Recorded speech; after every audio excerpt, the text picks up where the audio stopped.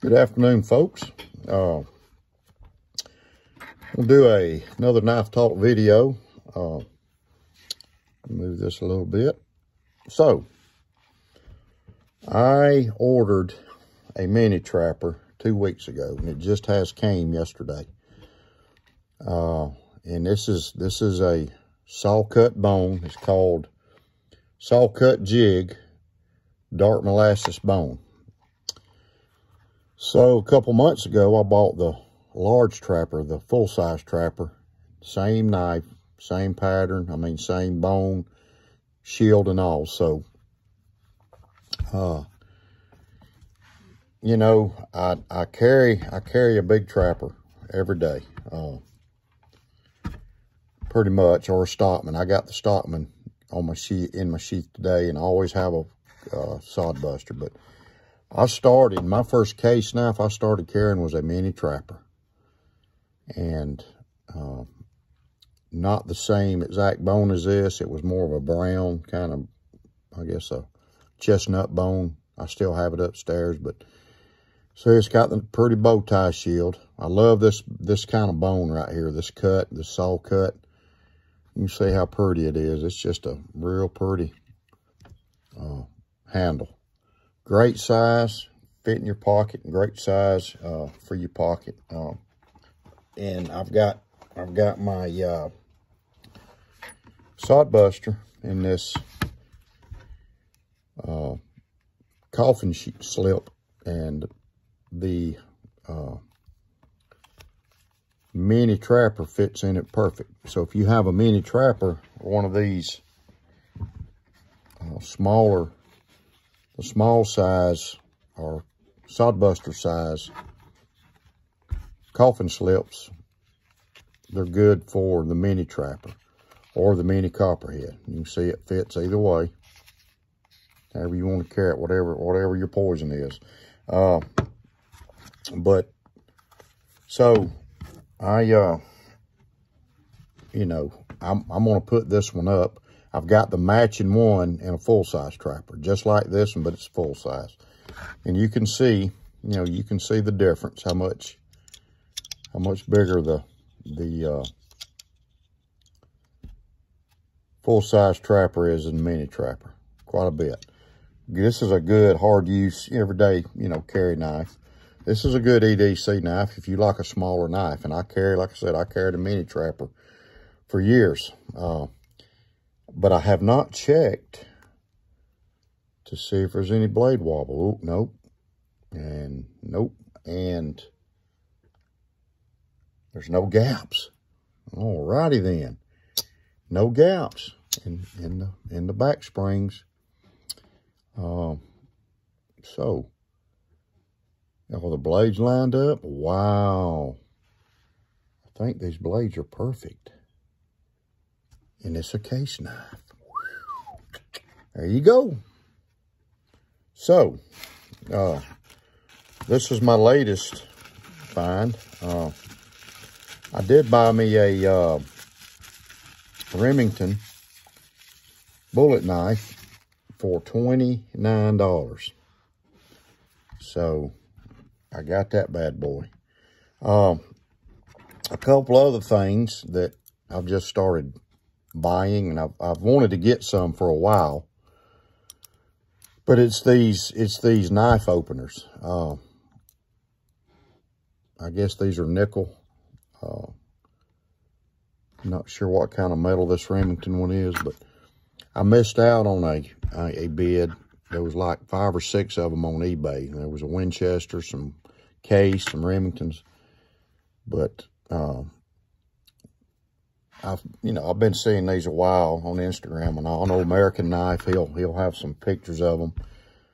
I think Doom Crew has a few, a lot of the knife people I follow. And there's a lot of good knife people out there on Instagram if you like the hobby, or you like to carry knives or use knives to cut with, or bushcraft, EDC, knife collector, whatever. There's some good people on Instagram to follow.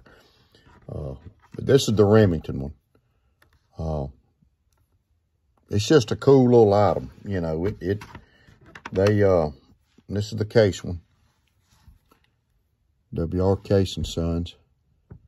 It's got a little thing to put on your key ring, and you know, supposedly you can use it to open your knife blade with, and I did. So, you know, I guess you don't have to mess your fingernail up. So, a neat collector's item.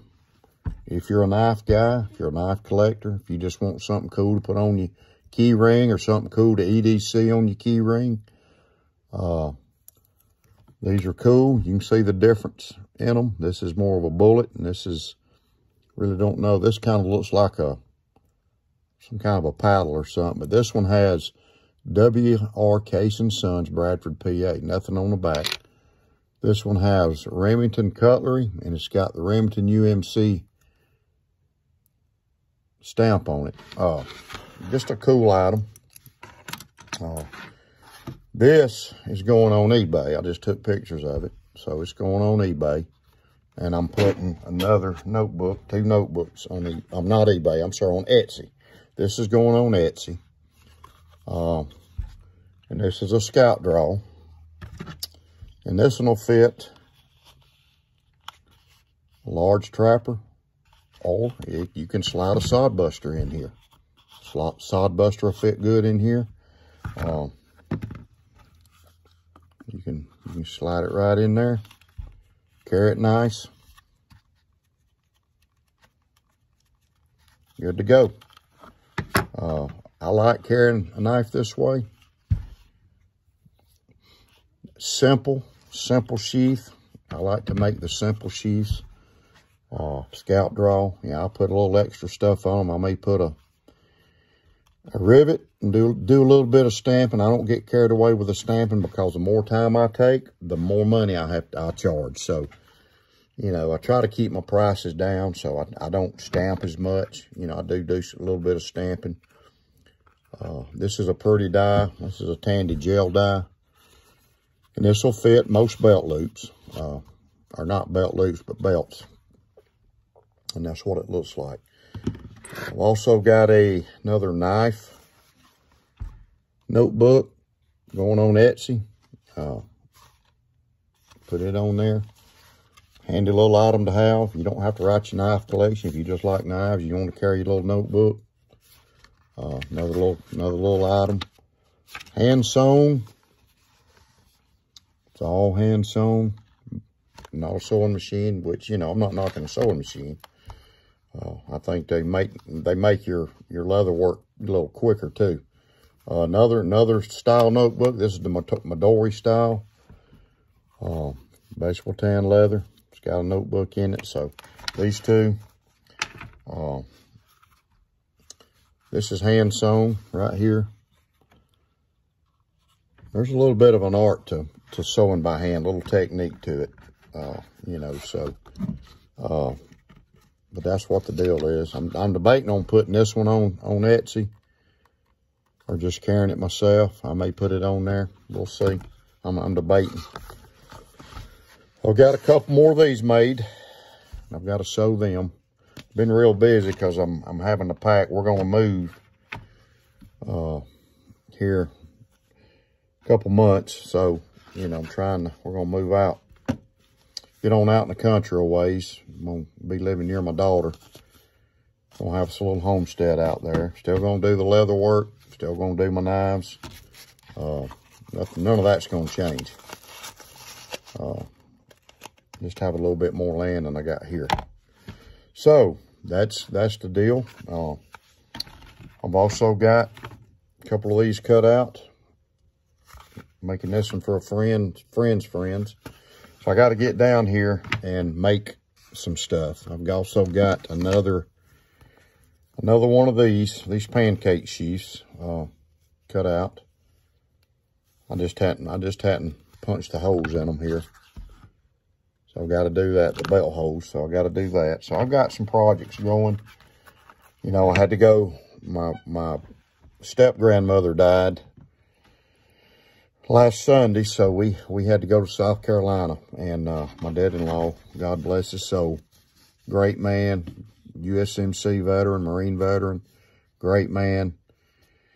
You know, and he you know, so he buried her yesterday, but we went down Tuesday. Spent some time, so we got a lot of things been going on. Still trying to stay